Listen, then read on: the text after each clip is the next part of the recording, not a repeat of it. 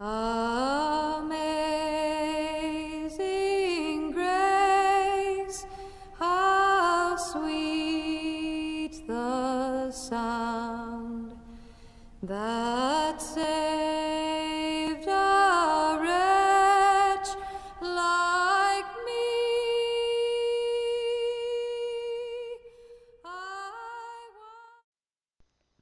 Shalom. We are back talking about the colors of the rainbow. And when we define these, looking for the names of the colors in Tanakh, we really only found 5 colors. When Newton defined the colors originally, he only defined 5 colors. It was red, yellow, green, blue, and what he called violet. He later added orange and indigo because he thought it would be more aesthetic for the number of colors to match the number of notes in a diatonic scale.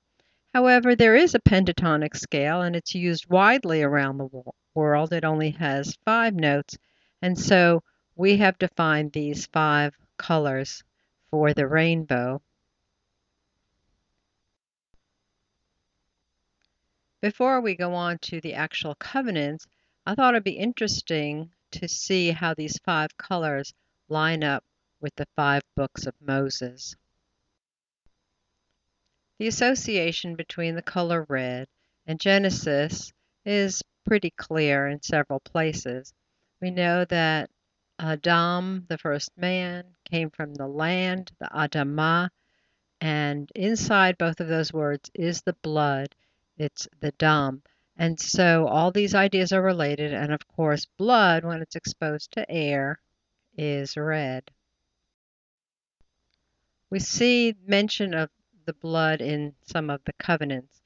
One of the laws that Yahweh gave to Noah coming off the boat after establishing it is in Genesis 9:6. Whoso sheddeth man's blood, by man shall his blood be shed, for in the image of God he made man. In Genesis 17, it talks about the covenant, the sign of the covenant that God made with Abraham, the blood of the circumcision.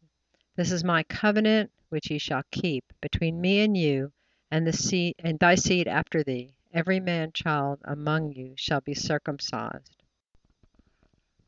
We see the blood involved in Joseph's trial in Genesis 37:22, and Reuben said unto them, Shed no blood, but cast him into this pit that is in the wilderness, and lay no hand upon him, that he might rid him out of their hands, to deliver him to his father again. So Reuben was trying to save Joseph's life, and so he intervened that they wouldn't kill him, the brothers wouldn't kill him.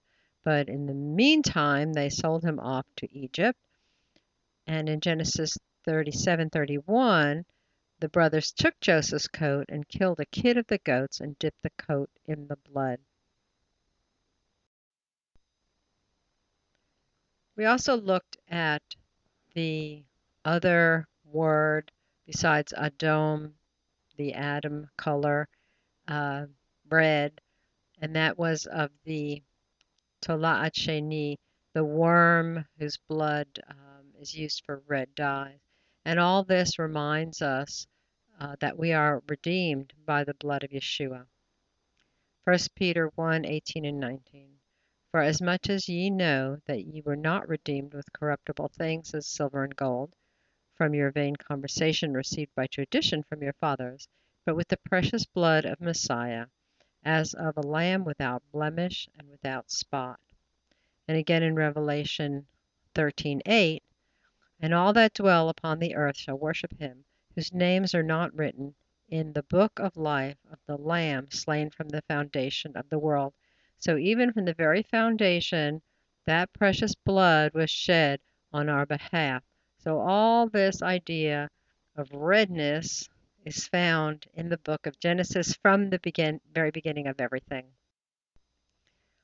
The association of gold with Exodus should be pretty obvious, as they are making the tabernacle. All these things are called to be made out of gold. The ark, the atonement cover, the mercy seat and its cherubim, the showbread table, which literally showbread means bread of the face, and all the things that go with it, the menorah and all the things that go with it, the clasps that hold the curtains up on the outside. All the boards are covered with gold, the pillars are covered with gold, the ephod is made out, has gold woven into it, gold string, gold thread, the breastplate, the bells around the hem of the priest's garment, the little crown, the plate that says Kadosh LaYahweh, holy to God. Um, that plate is made out of gold, and also the altar of incense. So some of these things are solid gold, like the menorah, and some of them are gold plated. Oh, and then there was that other thing that they made out of gold in the midst of the desert there. This picture is from the Carnival in Rio from 2010. One of the floats, the group decided that they would do a multicultural set of floats, and apparently this is the one that represents Judaism. Nice call. And of course, all the gold came originally from Egypt. Exodus 12:35. And the children of Israel did according to the word of Moses, and they borrowed of the Egyptians jewels of silver and jewels of gold and raiment. So all the gold came out with the Exodus from Egypt. How is Leviticus green? Leviticus is the essence of Torah. It's in the center of Torah. In Proverbs 3:18, it is written, "She, which is considered wisdom or Torah, is a tree of life to them that lay hold of her, and happy is everyone that retaineth her." When we see the scroll of the Torah, we see that it is held up by trees. Also, the man who busies himself with Torah is compared to a tree. Psalm 1, verse 2 and 3. But his delight is in the Torah of Yahweh, and in his Torah doth he meditate day and night. And he shall be like a tree planted by the rivers of water, that bringeth forth his fruit in his season. His leaf shall not wither, and whatsoever he doeth shall prosper. So if we busy ourselves in Torah, we will be like a green, growing tree, healthy growing tree. The association of numbers and blue.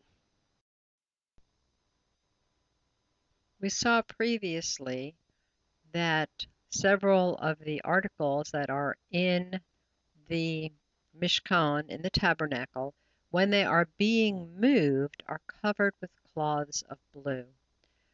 Of course, there's a lot of blue inside the tabernacle, and we read about that in Exodus. But imagine the camp. The camp is walking along, and there are these special articles, in fact, 4 of them, that are covered with blue cloth. Numbers is the only place where it talks about actually tzitzit. There's another place in Deuteronomy where they're called by a different name, Gedilim, which just means long extensions of some sort, although it's translated as fringe in both places. Numbers 15 is the only place where it talks about the string of blue. Speak unto the children of Israel, and bid them that they make them fringes in the borders of their garments throughout their generations, and that they put upon the fringe of the borders a ribbon of blue. And it shall be unto you for a fringe, that ye may look upon it, and remember all the commandments of Yahweh, and do them, that ye seek not after your own heart and your own eyes, after which ye used to go a whoring, that ye may remember and do all my commandments, and be holy unto your God. So this is the only place that it talks about that string of blue that's supposed to be in the tzitzit. Not to belabor the obvious, the Torah never mentions that the sky is blue, because the sky is blue all over the world, and we understand that. So if you can hold in your mind, here's the picture of the children of Israel. What are they doing in Numbers? They're walking and walking and walking under this blue sky with these 4 items that are covered with blue cloths in the midst of the parade of people. and they have the blue string on their garment. Maybe you can put all that together for what that means.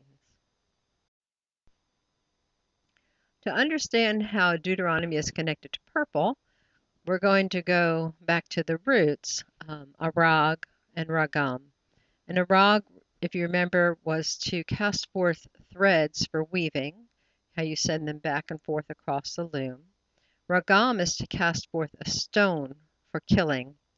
And so in post-biblical Hebrew, the root for ragam also became to cast forth words for shouting, and that's where we get our word targum. The targum you probably have heard about. There's several of them. Some of them are quite well known. The Targum Onkelos was a Roman proselyte. He converted to Judaism in order to study Torah. And so his Targum is written in Aramaic, and it's probably from the 1st century. And there's another one, there's a little bit of discussion about whether it should be called the Targum Yerushalayimi or the Targum Yonatan ben Uziel or the Targum Pseudo Yonatan, because maybe Yonatan didn't really write it or somebody else did. I don't know. You can look at this website and find translations of both of those texts. It's in the Targums where we study about the concept, for example, of the Memra, the Word of God.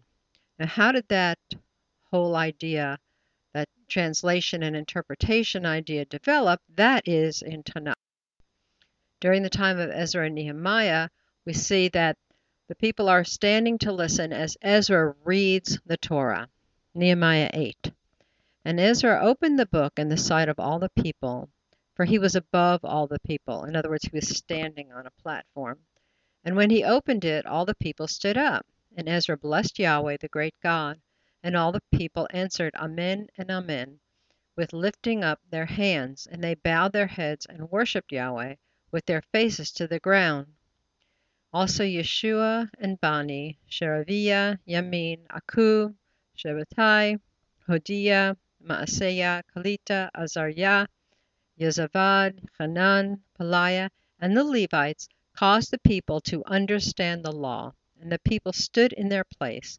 So they read in the book in the law of God distinctly and gave the sense and caused them to understand the reading.